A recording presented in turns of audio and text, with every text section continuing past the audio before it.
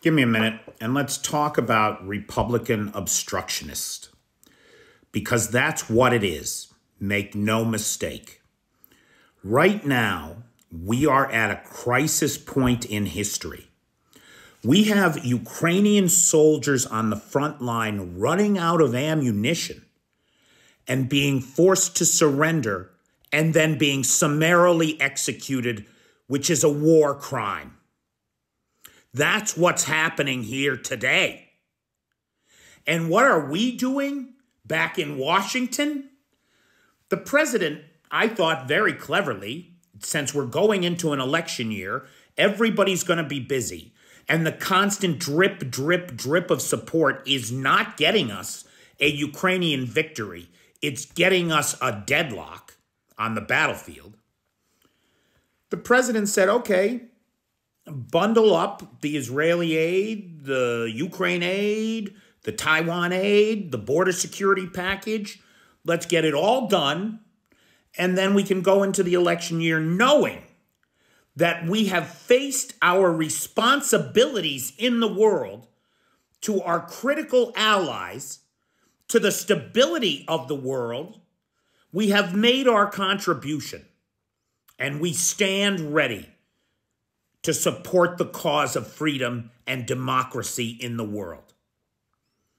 Not to mention the security of the economy, which is at stake here. For everybody who thinks this doesn't affect them, bullshit, it doesn't affect you. You don't understand how this war is affecting the price of bread. And while 36 cents a loaf in Bloomington, Illinois doesn't ruffle any feathers, 36 cents a loaf in Kathmandu or Kinshasa means starvation. That's what it means. That's the world we're descending into, because the Republicans don't have the will to stand up to the Russian menace. Just the opposite. They are quite ready to do everything they can to stop the cause of freedom and justice in the world. Right now, Senate Republicans are holding hostage the combined package because they're insisting that what we do is build detention camps on military bases, and that's where we stick migrant families looking for asylum in the land of the free. Are you out of your ever-loving fascist fucking minds? That's America? These people forget. They forget that 3, 4, 5 generations ago, their families came poor and begging to the United States for a chance at freedom, and they got it, and they have earned the rewards of the greatest engine for generating wealth in the history of the human race, and now they want to keep it all to themselves? That is not how that engine functions. We need the energy, the innovation of the immigrant population. That's how America functions, for Christ's sake. And this is what you're doing. You want detention camps in military bases for children. I don't even have the words to describe the horror of that. And then you got Mike Johnson,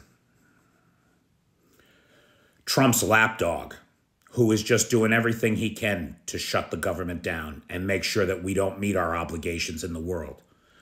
This nonsense about we don't give aid to Israel unless we cut that much money from the IRS budget? Are you insane? Not only does that not save us money, what it really does is it makes sure that Mike Johnson's wealthy donors don't have to pay their fair share of taxes. And according to the Congressional Budget Office, it will cost us $10 billion more than just giving Israel the money. Insanity. Insanity. Look, we have crafted, right? We have a small team here on this channel Vanetta handles the, V. Larrett handles the email message templates to Congress, the Senate, and the White House. If you are an American who stands for freedom and democracy in the world, who stands with our allies, Israel, Taiwan, and Ukraine, then for the love of God, now is the time to make your voice heard. Please reach out to Vanetta, V. Larrett. Please contact, or me, DM me directly. I will get back to you with the email message templates for Congress, the Senate, and the President's office. Please, if you're an American, do that much. And on behalf of the United States, to our allies and the rest of the civilized world, I am so sorry that we are so weak right now.